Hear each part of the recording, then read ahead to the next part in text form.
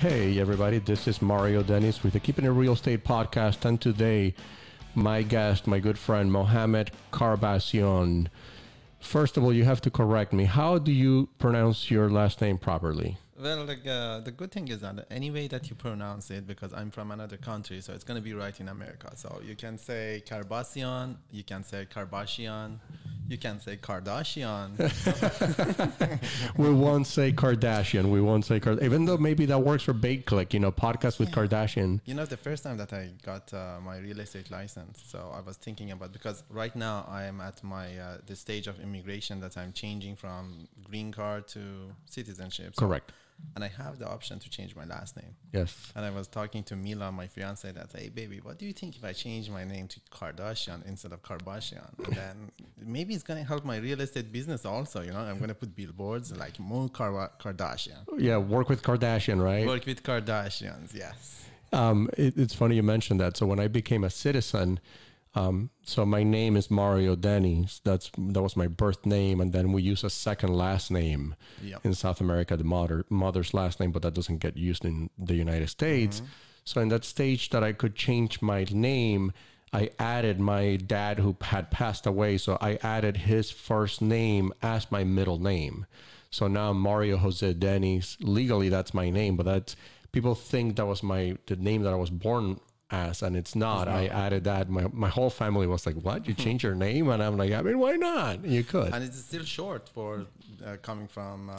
yeah, it's not like Mario Jose Deniz Hernandez Gonzalez Martinez. Exactly. It's still like 3 words. Yes. How does it work? Because you're from Iran originally, right? Do you guys just do the one last name, or do you do 2 last names, or how does that work? As far as I remember, we just do 1 first name, 1 last name, and we don't have so much middle name going on, but that's about it. Yep. Pretty cool. So you are a real estate agent? Since 2019, actually. I got my license 2019. Very good. And tell me a little bit about your company and what you do. So do you like to know about what I did so far in America, or no? Yes, since sure. Florida. No. Just go back. So it's only 6 years, so it's not... Yeah, 7. 7, right. Yeah. So the story starts when I moved to America 7 years ago, which I was actually living in Dubai before that. Because at age of 30, I started immigrating out of my country. I said, you know what, I want to go out, live somewhere else. And so I moved to Dubai. That was the easiest choice. Mm-hmm. All I had to do is applying for a university in Dubai and just get admitted, go there and live there, and then try to change your visa from student visa to work visa. Right. After 2 years, I got an great opportunity to move to America. So I moved to America, and I started just interviewing for anything entry-level position. So I was just Googling on the Craigslist entry-level positions, and I'm going through the list and just calling everybody. Entry-level from Starbucks, entry-level from... I have interviewed all of these companies. Yes. Until one company who was like a sales company, they hired me as an entry-level sales and marketing position. And what they did was they were importing stuff from China or other countries, but mostly China. And then they sell them inside like a big box retailer stores like Costco, Sam's Club, all of these big box retailers. Yeah. And we used to sell them as a roadshow. It's like having a kiosk in the middle of the Costco. Yeah, like the sampling kiosk. Exactly. And then so we used to just like grab people from the aisles with any technique that we can, and just and people were walking so fast. So we have to do crazy stuff to just stop them and have them like, oh my God, have you seen this? And just this kind of crazy stuff. And I had I still have an accent, but my accent was way thicker back then. So for me, it was easier to stop people with the accent. Right, because people like, it sounds different. So they're like, wait, what? Exactly. So people were like, and I was having always fun, and I was having a good time, actually. The job was not easy, standing in the middle of the Costco and Sam's Club for 12 hours a day from 9 a.m. to 10 p.m. But we made it fun. Mm-hmm. So we were selling stuff, and after 3.5 years, that I was getting promoted to like all these levels of management and stuff, and I wasn't on the field anymore, and I was just managing the back office. I decided that I want to pursue another thing rather than sales. So I talked to the owner of that company. Luckily, the owner was investing all of their profit into real estate in Florida and buying properties for rent. So I said, yeah, if you want to move to Florida, I can have you get involved with my real estate. I said, of course. Back then, I was single. What state were you in at the time? California, city of LA.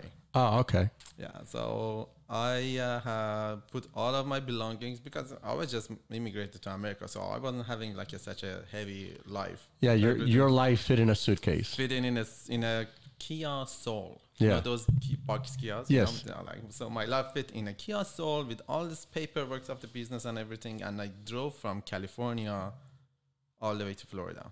Such a nice drive. It was just me, single, alone. And I stopped in Phoenix, I stopped in Houston, I stopped in El Paso, and then I stopped in somewhere in Pensacola, and then the last stop was Tampa. I moved to Tampa actually back then.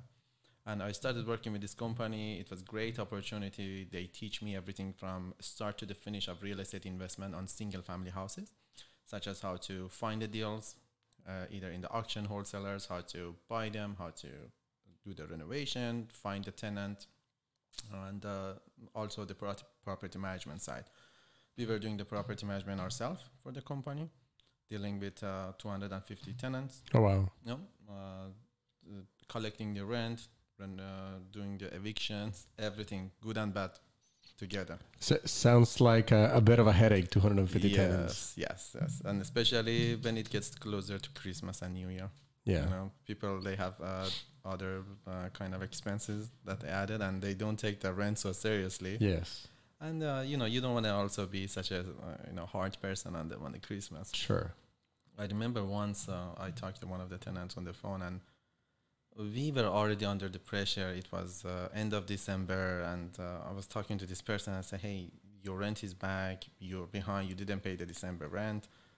And I'm trying to just not to send your case to the attorney, to our attorney for the eviction. Why don't you just work with me and let me know which day you can pay it? And said, well, I used the money for Christmas gift for my baby. What do you want me to do? I said, well, I would recommend you to just keep the keep the roof on the top of the baby first, rather than buying the Christmas gift. I understand, and he was so pissed off by my comment. I said, yo, you don't understand, bro. You don't have kids, right? I said, no, I don't have kids, unfortunately.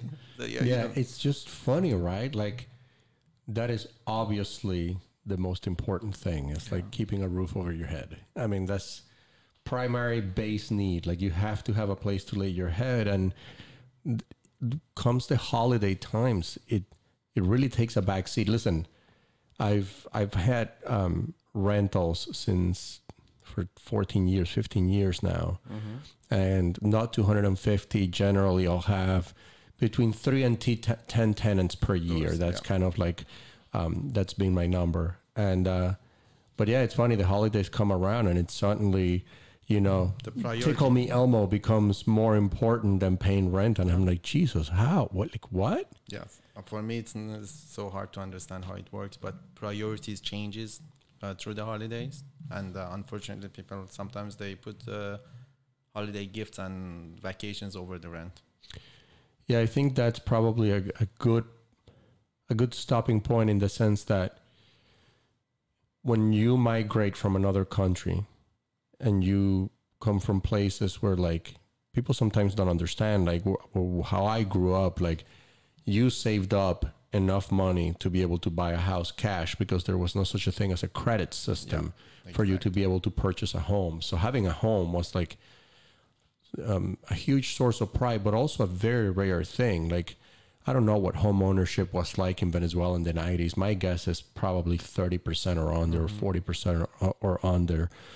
And, so you come to the United States, and the fact that sometimes you see that people that think that Christmas presents take precedent over, paying rent is just crazy. Also because back home, if you don't pay rent, you're out. Like, there's no conversation taking place. Like, hey, let me know if you can make it in the next 2 weeks. I'll give you a month to catch up. Like, it's like, oh, you didn't pay rent, you're out. I got 3 other people waiting for it. There are not so many policies, the government policies supporting the tenants mostly. They mostly support whoever has the more money and whoever has the most power. So sometimes even back in my country, I know sometimes you can even have authority to just cut the utilities off and do this crazy stuff. You know that here you're not allowed to cut the utilities even if they don't pay for it. Oh yeah, or opening the door. That's a hilarious one. Exactly. Like you can't open the door, and it's funny because I've sold a lot of investment property over the years to people from overseas, and when they find themselves in a situation of confrontation with a tenant, they're like, well, just go in and change the locks. And I'm like, no, it doesn't work like this. No, that's not how it works here. Yeah. We're gonna try to keep you out of trouble. We're gonna have an attorney, counsel you, but that's not the way we're gonna do it. Yeah, but the good part was after we acquired all of these properties for that company, so they started changing their strategy from rental to flips. So they didn't want to buy and hold anymore. They wanted to just keep whatever they have, and we started to doing flipping houses, and that's when I actually first started my flip experiences. It was totally different experience than doing the renovation for the rentals. I have done by that time I would have done, I think I was at 300 rental property renovations, full gut, buying them from the auction, full gut renovation. But the first 5 flips that I did was big challenge. It was totally different story than all these renovations that I have done. Then I came to this inspection report and I said, oh my God, now we have to do everything right. Now somebody is watching us. Yes, it's a different ball game for sure. Different ball game. So it was great experience that we started doing that. And then after a year that I was doing the flips with this company, I started venturing out on my own. I was an employee of that company. I was so fortunate they were paying me a high amount for doing all of this, but still I was always because the higher the paycheck goes, unlike the people that they are gonna get so excited when their paycheck is high, I was the highest paid person at some point at that company, and then I was getting more scared because I don't, the higher the paycheck goes, the more risk has for you. Higher risk, more responsibility. More responsibilities, and I'm not such a fan of it. So I said, you know what, I have to start venturing out, because if somebody pays you in a company, for example, $200,000 a year, you on your own, you can make double that money. That's why they pay you this much. That's an interesting, I haven't seen anyone put it in those terms, but it's a very interesting way to put it. If someone is willing to pay you X amount of dollars to do something, you're probably leaving money on the table versus doing it on your own. So the value that I bring to these people, it's enough to pay you that, and then they make a profit. Yeah. Yeah. So I started venturing out. It was just January 2018 that I was still employee of that company, and I started seeking out to different investors. My first person that I called was I was on my Instagram, and I went to my Instagram page. I saw my landscaper tagged me on one of the posts, and I knew this landscaper was working with me for a lot of projects. And I saw the post, oh Mo, look at this project, how do you like it? We just did it. And I say, yeah, it's a cool job, but I say he said the same thing for a couple of other people also. So I said, you know what, let me go and see who are these people. Because if I'm doing these many projects with him, they should have done the same. Right. So I reached out to one of them, was Wael Georgie.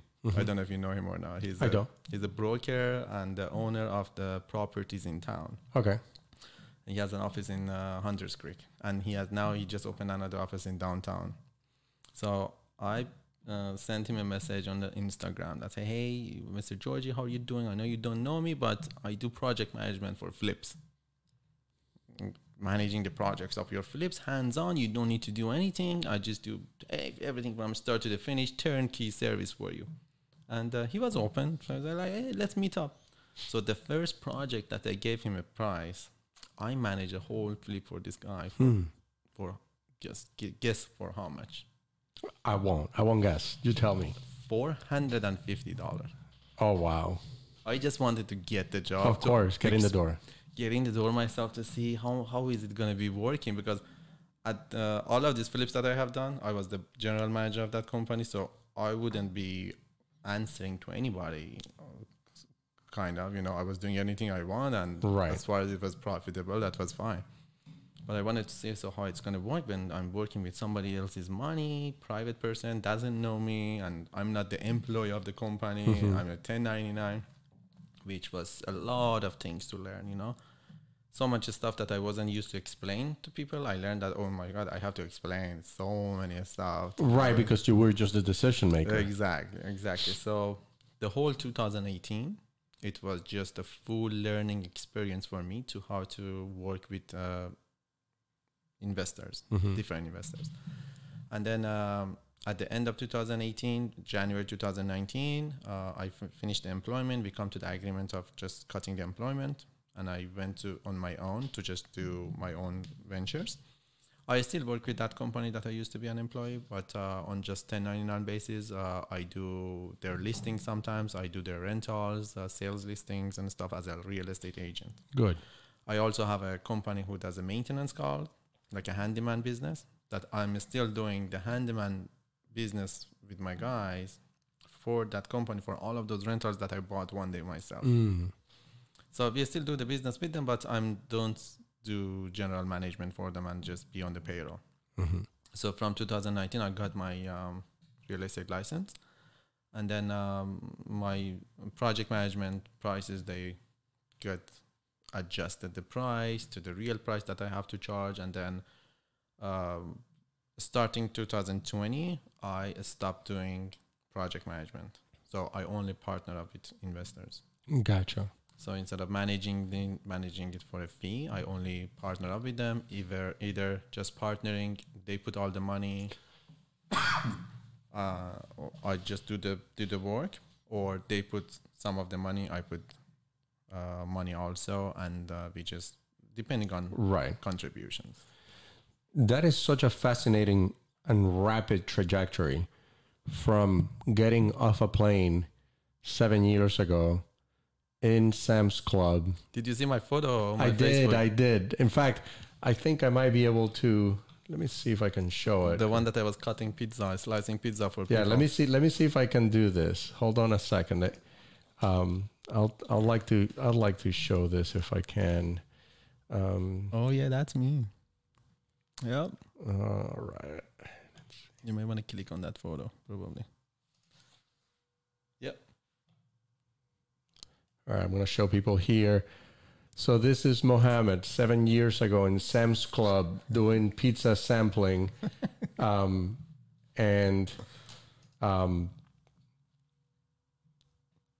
It's just a fascinating trajectory that you've had to go from doing that just a few years ago to where you're at now. I think there's a lot to unpack there, but tell me, how did your experience before getting to the United States prepare you for that? Like, did you know getting to the United States that this was it, or were you just giving it a shot, and if it didn't work, you'd go elsewhere? For me, it really doesn't come to the idea of if it didn't work. I don't see what is the reason that it shouldn't work for me, because I'm so dedicated to whatever I want to do.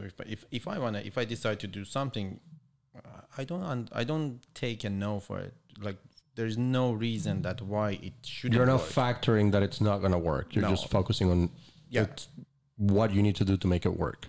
Yes. So it definitely has to work. I was never even thinking about it, that come to America to see how it goes. No. Yeah. I came to America for good. I know that excuse me. I know that I'm going to stay here and just move here. I would say yes, my previous experiences in the life, they were so helpful in different stage of my life in America, because I have always have been so like greedy to be successful. It means that I was never happy kind of at the level of the success that I am, and I just wanted to go further and further. Back in my country, I will tell you about the experiences that I had, that they had nothing to do with each other. Unbelievable in different industries. My major was computer science. So for sure, I've graduated from the university. I started doing the computer business. And I found myself not so be interested even if I was graduated on the computer, because it wasn't just me sitting on computer and write the softwares and just looking into the monitor all day. I'm a people's person. I need to meet people, talk to people. So I said, no, this is not going to work. And then I started working with my dad.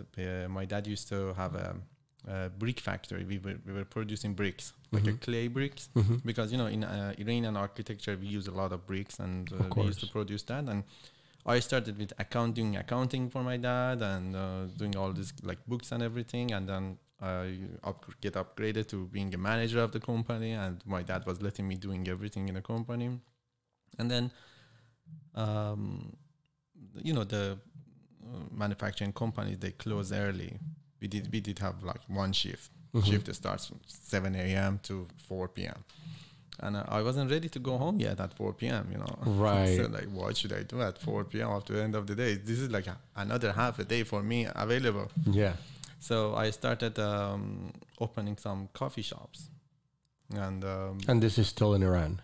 It's still in Iran, yes. I opened coffee shops that I can, at 4 p.m., I would just drive from the factory, my dad's factory, to my coffee shop. And the coffee shop was open all day, but someone else was working on it. Yes, and I was spending the whole night over there. My friends were coming, and so I was chatting out with my friends and making money at the same time. And then I started another business, which was like a notary business. It's not a notary. It's like back in my country, DMV is private. So it's not a government DMV. There are like offices, like notary offices that they do notary, they do transferring titles. like common legal work. Yeah, and I used to own one of those offices also. And so I was doing all of these 3 businesses at the same time and working all time from 6 a.m. to 10 p.m. So all of this experience of legal experience and food experience and stuff was like, even here on the Sam's Club photo, when they put me on that campaign, the first day I was brand new salesperson. The first day that they put me on that campaign, I was able to double their sales from $600 a day. I was selling $1,200 a day, just because of different experience of people's experience and the coffee shop experience. I know how to make it taste better.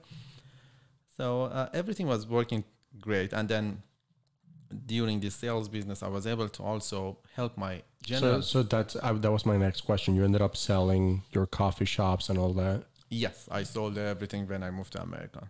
I don't want to keep any breach open. Yeah. To look back. You know, it's funny because I don't know how many people see themselves doing what you did, but it's a common story among immigrants. Like, you know, you own businesses, you were successful by, you know, all definitions, and you decide to put your life in a suitcase and go to a foreign place and work, you know, in the kiosk at the Costco or the Sam's Club. And, you know, that's where you can see the real grit. And you know, sometimes in the real estate industry, you see a lot of people, you know, especially on social media with like, oh, you got to hustle, work hard, this, that, and the other. And it's like, I don't know that a lot of people know what that is. Yeah, they don't understand the word, like the full definition of the hustle. Like it has like different shades. There's levels to it. There's levels to it, right? Yeah, There's levels to it. There are 50 shades of hustle. Yeah. And, you know, it's funny because when you made that post, you know, showing like your 6-year challenge, you know, it was touching because obviously it was genuine. I know you. I'm proud to know you. And I think it was a really good thing for other people and other agents particularly to see, you know, this is what the real hustle looks like. Like if you want to get to the big leagues, this is what it looks like. Tell me, so you went from Iran to Dubai. Yes. And then to the United States from Dubai. How is Dubai? Because everybody paints it like this glamorous, you know, and I'm just curious what your experience was like. Dubai is a very interesting city to experience, even such as either as a tourist or as a resident. And it has like amazing, beautiful things happening in Dubai that you see, beautiful buildings, like amazing places, everything like a different kind of experience, which I mean, stuff that you experience in Dubai, you may have never experienced them, such as this tallest building in the world that you just just standing by that tower and looking up, if you have any hat or something is going to fall from the back, or if you have any sunglasses on your head, everything is going to fall back. Yeah. It's that big or that tall. Or this malls and everything that they build it to another level that you say, whoa. But and it's a small place. It's only like 12 square miles, which is like the size of Claremont, Florida. And people don't understand that sometimes because it seems so grand, but in it's like very tiny. Geographically speaking, it's a very small slice of space. Over the period of time, so you may run out of the options of where you want to go, what you want to do. Something which bothers a little bit is the weather situation doesn't allow you to be always outside, which means you should always be indoor. Through the whole summer, maybe you can just walk outside sometimes. Oh, because it gets too hot. Too hot and too humid. So it gets worse than Florida. It's few degrees hotter than Florida and way more humid than Florida. So it eliminates limits so much of your outdoor activities. Everything should be indoor. You want to play tennis, is indoor tennis. Everything is indoor kind of activities, except few months a year, like on January, February, March, probably you can get out and do some stuff. But something that it was a little bit bothering me in Dubai was the way that they pay the workers over there. So it's not that in America, for example, because when I came to California, I was living in LA, and I was walking in Beverly Hills Boulevard and all of these beautiful areas. And you walk in Beverly Hills Boulevard and you see somebody is cleaning the street, or I don't know, there's a construction working over there. You see the same glamorous thing in Dubai, and you see the same worker over there. There's only one difference that nobody knows until they live there. That this guy in America pays fair price, get paid fair price because of American rules and the true democracy and freedom that is here, you know? And they support everybody. This guy here, it's not get fair price in Dubai. Yes, in Dubai. So they get probably, I don't know, $500 maybe per month, and they have to send 350 to their country and live by 150. So that's been one of the allegations, especially since they got the World Cup and they're like rushing to build in the UAE. They're rushing to build all these stadiums and all this infrastructure.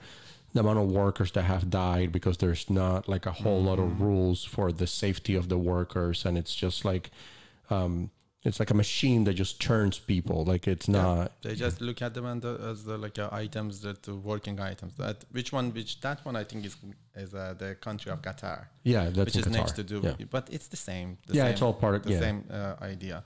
And then another interesting thing that you see over there is if they hire for one position. If they hire somebody from England, UK, they pay him at X amount of dollars or dirhams. For the same position, if they hire somebody from India or like any kind of like third world countries, they pay less. Of course. It's just very funny theory, and they have their own justification why they do it, but they do some stuff behind the scene that it makes you not to be so proud to live there. Yeah, surely it's interesting because that's the stuff that you don't hear about. And, you see people traveling and doing I equate it a lot like when people travel to Cuba, it's kind of like when you're doing tourism, you don't get to peek behind the curtain. You just get the show that's in front of it, but you don't get to peek behind it and see how all of it is coming together. And, I've heard that about, specifically in Dubai and Qatar and, with the way they treat the workers. And specifically, it's funny because you mentioned sometimes with like the Indian workers, Pakistanis and stuff like that. I've read about that too. It's they feel a little bit discriminated.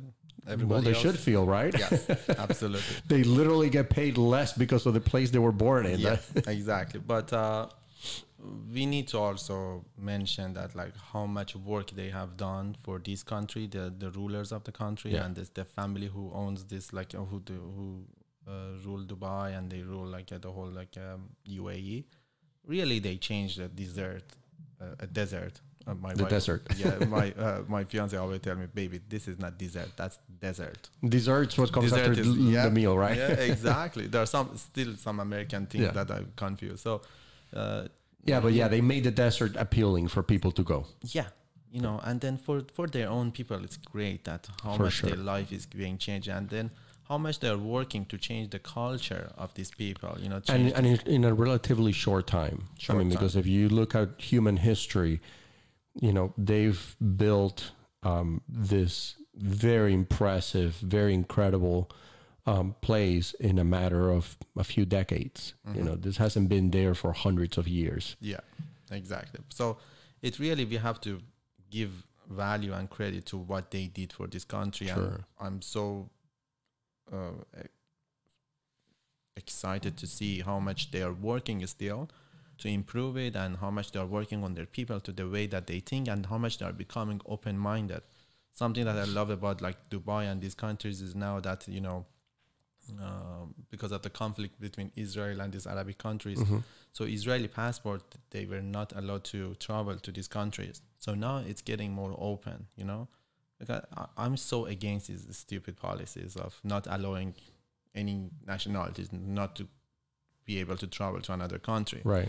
So now I see like you see Israeli government officials, some people, they start traveling to Qatar, Dubai, and this kind of stuff, and it's opening the door for this, to just for this region to be more peaceful region. There's not really any reason behind why we shouldn't have, because if we have issues with Israel, for example, for any reason, we need to meet them more. Yeah. To find out how we can solve the issue. Yeah, no alienate more, but get together more often and figure it out. Yeah, right. By cutting the relationship, nothing is gonna fix. Nothing is gonna, it's not gonna get anywhere. Yeah, and obviously now we got there with the conversation, and today, we are just a few days fresh of all the things that went in Iran. And you made a post that became a little bit viral on Facebook about that. Yeah, I see people are sharing it. Yeah, people are sharing it now. That just what was the post? And I'll let you. I don't want to put words in your mouth. So what was the post, and what were your feelings on it?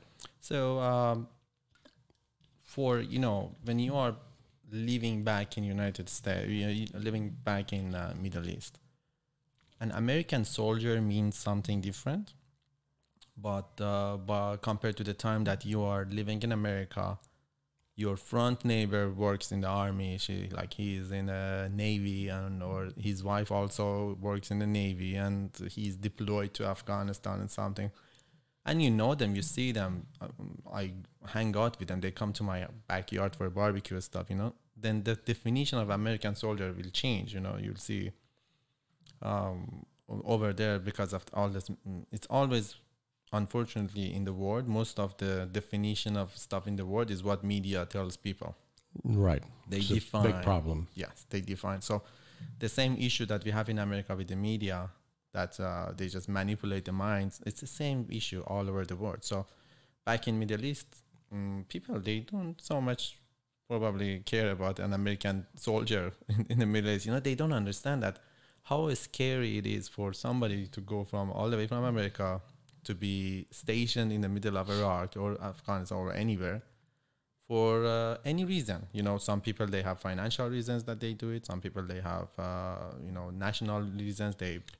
People become the personification of a definition that extracts the humanity out of them. Yeah. Because these are humans. These are normal human people that have a job that requires them, unfortunately, to go halfway across the world. But the way they see them over there is not, kind of removes the humanity out of it. It's what you're saying. It's you're a soldier, so now you're this other thing. Yeah, they just look at the soldiers as just machines that coming from another country. They don't see them as human beings, Right.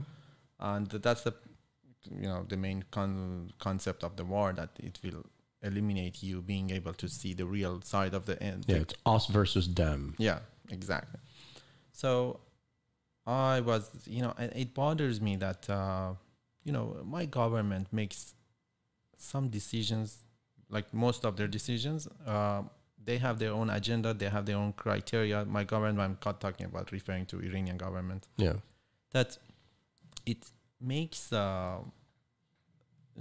it's really unnecessary, so much of stuff that they do, that it will require the other countries to have presence in the region to just control the area. And I'm not really a supporter of American like having American troops all in Middle East, because it's not really, we don't want to get so much deep into it. It's not really, even America is not just about, we are all here to just have some peace. They have their own benefits also of being there, because if they are not there, then the Russia is going to be there, or China is going to be there. So there is a space that needs to be occupied by either Russia, China, or America. So that's why Americans are occupying that for now. But the idea of this issues that, okay, so they assassinated this guy Soleimani, and now for sure the Iranian government wants to take revenge of them. And we are talking about assassinating one person, but I'm not sure the Iranian government is going to be thinking about assassinating one American general. Right. Because it's either going to be, I don't know, so hard. And let me ask you, because one of the things that you see, and it's so confusing, because I'd say this. So, it used to be that you could get kind of like parse the wheat from the chaff, by looking at social media a little bit, but it's so polluted now that you don't know where the right information is. But was he generally looked at as like what they're saying, like this revered war hero general inside the country? Or is that just a small percentage of the population, maybe the loudest percentage of the population? Or like, what do you think most people viewed him as? Before attack by Trump, or after? Before. Well, that's a valid point, because when people die, they become heroes. Suddenly everybody become heroes when they get killed by America. They just become heroes. So the idea is that this guy Soleimani, I'm not a politician, or I'm not so expert into this, but as far as I know about this Middle East, he has done so many great stuff to the region by fighting against ISIS. Mm-hmm. At the same time, he has done so many crazy stuff also in Syria, in Iraq, in my country, to fight against any kind of oppositions of the government. The oppositions of my government, they just shut them down, quite literally. Like a month ago, we had some protest back in my country about the fuel prices started rising up tremendously, and people, they rushed into the street, and they were all like having like riots, and they were not doing so crazy stuff. They were just like demonstrating, and they killed about 150, 250 of them. Yeah, which is of our own people, by our own government. Yeah, So, and these people are behind it. They did the same thing to Syrian people. There was like a war inside Syria, and some rebels. They call everybody who are against the government, seems like now they call it terrorist. Yeah. If you are against the government, you are terrorist. Yeah, it's a new thing. Yeah, it's funny because the Venezuelan government sort of does the same thing. Like everyone is a terrorist if you disagree with them in any way, shape, or form. So you are surrounded by terrorists. In fact, there was in Venezuela there was a presidential candidate that ended up going to prison. He was an opposition leader. They put him in prison for instigating terrorism. I'm like. It never existed when I was a child. And these are internal terrorism, not terrorism from another country. Yeah. Our people are terrorism right now. So they were doing the same thing. They were like, shutting down all of these opposition forces in Syria, whoever was against Syrian government. And this General Soleimani was having a strong role over there. At some point, he even went to Russia to talk to Vladimir Putin and get their help. And that's when they put an end on this Syrian. Yeah, it appears he was a heavy-handed military strategist. Yeah, he's above all architect of all of these proxy groups. Yeah. Plus, he's the architect of the proxy war between Iran and Saudi Arabia. Yeah.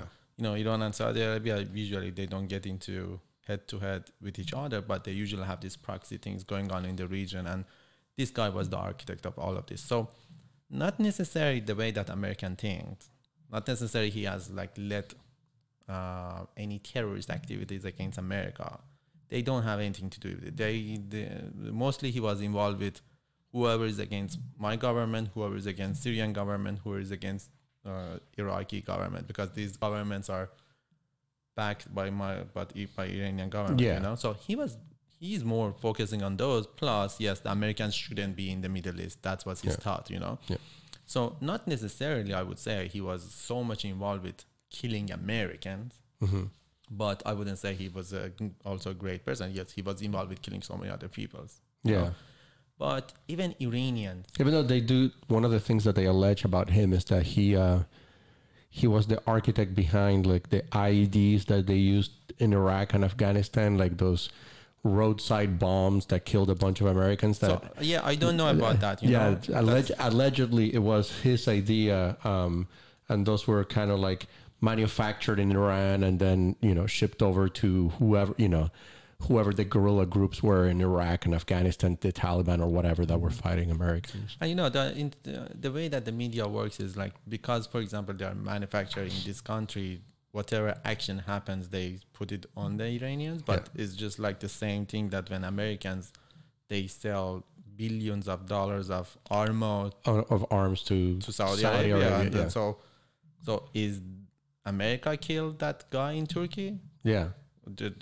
Kashkogi, whatever. The reporter guy, yeah. Because it was, it was killed by American guns, so American killed. It's a long story. And it's funny because I think about that sometimes with, I always think it's funny because people talk about appropriating culture.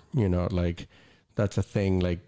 And I always say well, depends how far back you go, right? Because there was no tomatoes in Italy a couple of 100 years ago. They are not indigenous to the area, but we think about tomato sauce now and we think about Italy. So did they appropriate it from someone?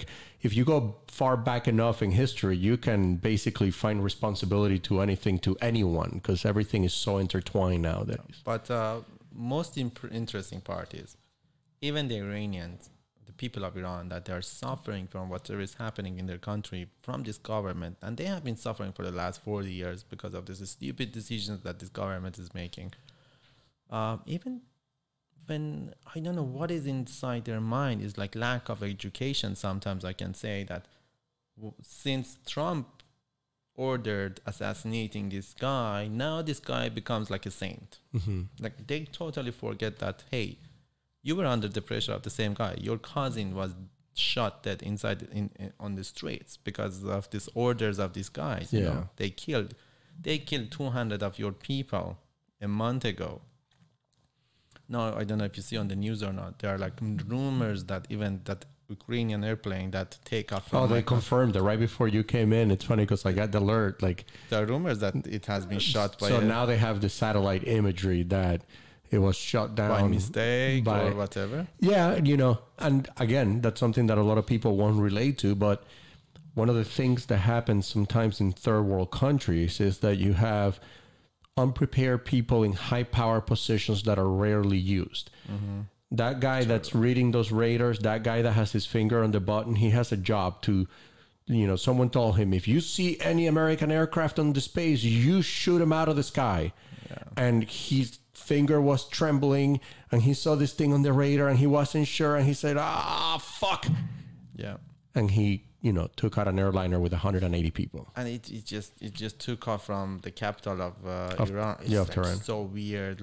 How come you just take off and nobody knows that we are next to the airport? Well, the thing is that it happened. It's funny because this is unfolding live. And I'm I'm fascinated by foreign situations and I like politics. I'm always looking at Twitter or whatever. And so when this is going on it was in the evening, my daughter's already in bed and I'm following everything. And the second Iran launched their 15 rockets, literally 30 minutes later, there was people in Twitter posting about this plane that had gone down. I'm like, that plane had got hit by a rocket.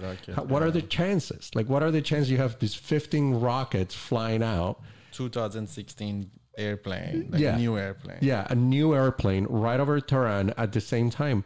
Someone was told not to let any American aircraft on the airspace.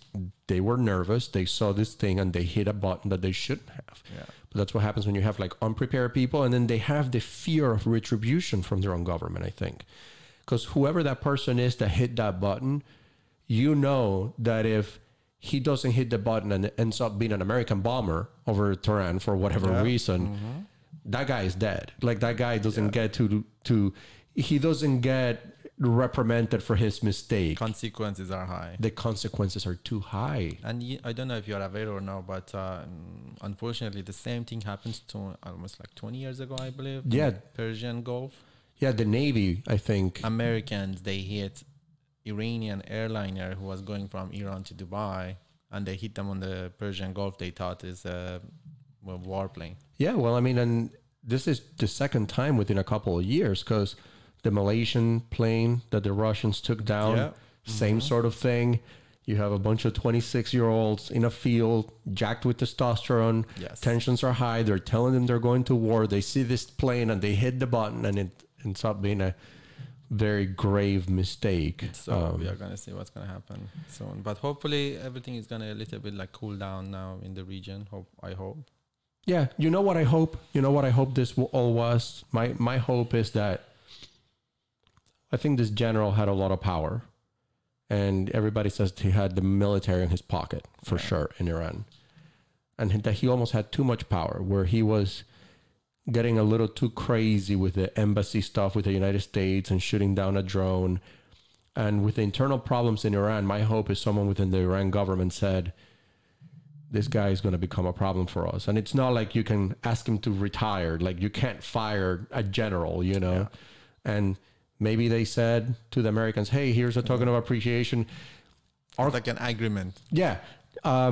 You take them out, and so you get that win, and then our country unifies because they'll see you as the offender, not us. And so, like, it's a win-win situation. It's a win-win situation, which is a very rare thing that happens between, you know, the Middle East and the Western world. And even see the rockets that they throw at America, the 15 or whatever. They all hit the dirt. They hit all of the bases, but they intentionally they targeted the places that they used to like to hold these aircraft. You know, no residential building or something, and they gave 5-hour notice to Iraqi government that we are going to hit these areas. Right. Okay. Like, yeah, it's funny because I was talking to some of my friends about it, and I'm like, when have you ever seen this? When have you ever seen a situation where, like, you know, the Western world and the Middle East is at odds with each other?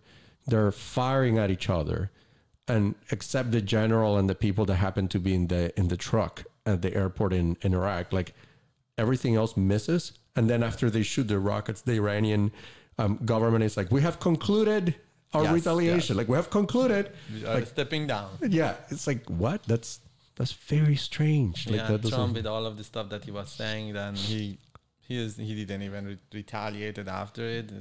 It's just behind the scenes of this stuff. Yeah, who knows? One thing that we always know, I think, is the war in the Middle East and this, like, in these tiny, like, internal wars. Any kind of this conflicts in the Middle East is never gonna go away.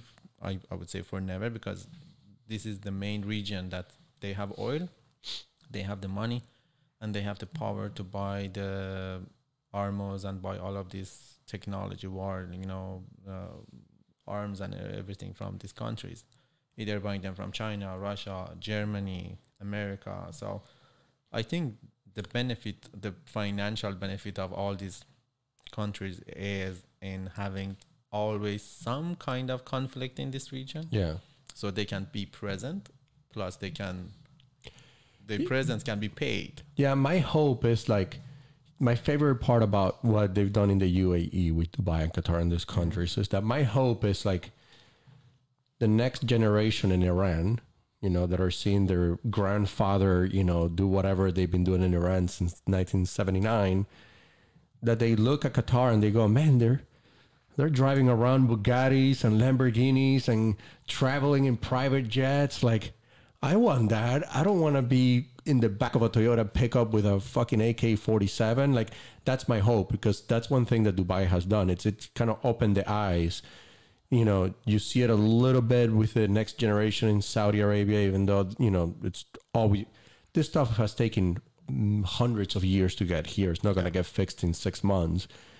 But my hope is that going forward, that the next generations are more interested in, like, hey man, we want to drive Ferraris and party too. We don't want this. Like, you know, this whole militia lifestyle is not, you know, it's not sustainable for the well-being of a nation of 80 million people. Like, you see it happening in Saudi Arabia, that they're starting to be more open-minded, and this new Mohammad bin Salman, the guy who is like the son of the king, you know, he's becoming more softer. He has brought newer ideas and more open-minded. Now they are letting women to drive. They are letting them come to. Yeah, and so people listen to that, and people are like, well, it was about time. And the thing is, like, yes, but also don't minimize what that means in the grand scheme of things for progress. Like, he could have not done that too, you know, but he did. So that's a good step in the right direction. We need to give them the credit for whatever they are doing, because it's not an easy thing to do. Of course. Especially in that environment like Saudi Arabia. What he is doing is not that easy. He has to go step over so many people. He has to fight with so many ideologies to be able to do it. And they really need to get the credit for it. Like, they're doing a great job. Good.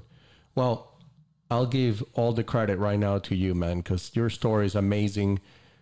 You are a pleasure to talk to, and I can't wait to talk to you again in a couple of years, see where you're at. All right. Next time I'm gonna come with Mila, my fiance, because now we are teaming up together, and me and her, and we are doing our own YouTube. I don't know if you ever see our own YouTube channel. I have a little bit, but you tell people how they can find your YouTube channel so they can see some of the shows, the episodes that you're doing with Mila. Yeah, so, you know, Mila does home staging, and she's an interior designer. So I started teaming up with her on my Philips. So she takes care of, instead of me picking up tile and colors and stuff, she just does everything. And then the name of the channel that we posted, the YouTubes about our Philips, is Fixer Upper Realtors. Fixer Upper Realtors. Yeah. Mohammad, thank you very much, buddy.